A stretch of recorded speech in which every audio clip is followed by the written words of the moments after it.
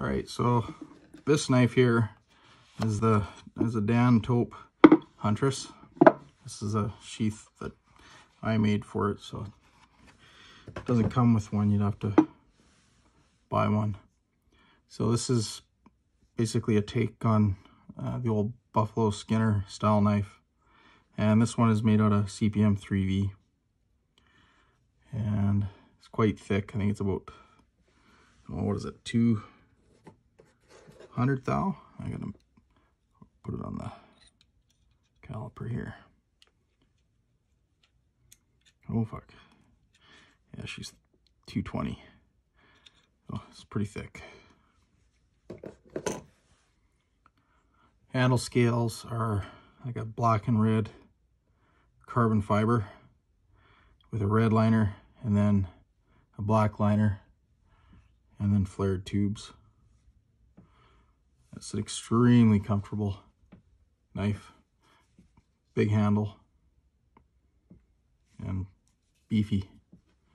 Like, it's a stout knife, really well done. Excellent grind lines on it.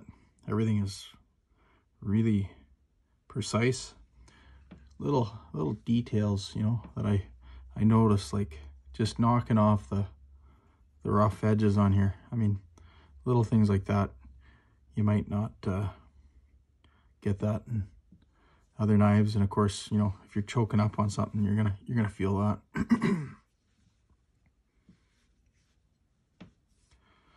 It's a tank of a knife. Oh, there goes my light. But yeah, no, it's a beauty knife.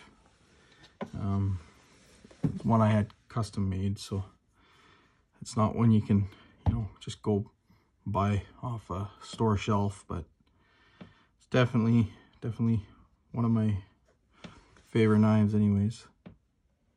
It's about I think about a 5-inch blade on it. It's fairly heavy, I mean, compared to some of the other knives. Some nice little details and stuff. It's still got like kind of the mill scale finish on it, you know, little touches like that that you don't see on a production knife. I also have a camp knife that was made at the same time that I will do another review on here in the coming days, and it's the matching pair to this one here. So yeah, I'll take a look, see if I grab something else that's similar in size. I can actually show you this compared to my Minuteman, and you can see it's a little bit smaller than that. So yeah, looking at the blade length there, it's about 5 inches. And it's definitely a lot heavier than the Minuteman. It's actually probably a lot heavier than pretty much any of my other knives that are similar in size. One of these days I'll have to actually get a scale and throw these knives on and just see what they weigh. But I mean, it's perfectly balanced. There's no issues. That's not quite at that first finger. A little bit maybe behind. I don't want to drop it here, but right, yeah, it's right at the first finger. If I move back a little bit, it'll want to swing on me, but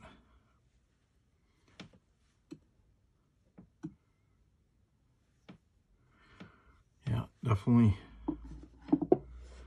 one of the prettier knives that I've got in my collection for sure. Well, that was just a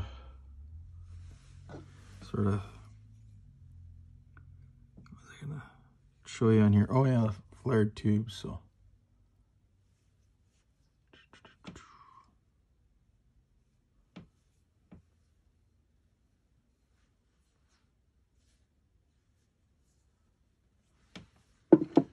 I'll show you the sheath I made.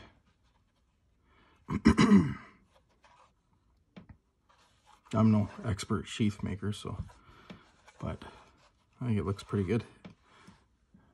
Little deer head emblem and some tooling marks I tried. Haven't done that before, so first time.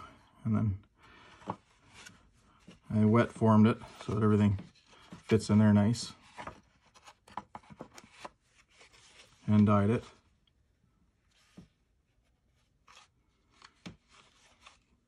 Starting to get a little better with my sheath making anyways. It actually carries really nicely. Everything's all saddle stitched. I punched the holes beforehand.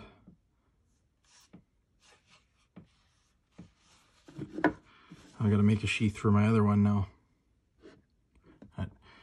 Well, hope you liked the video, and thanks for watching, and look forward to reading your comments in the comment section.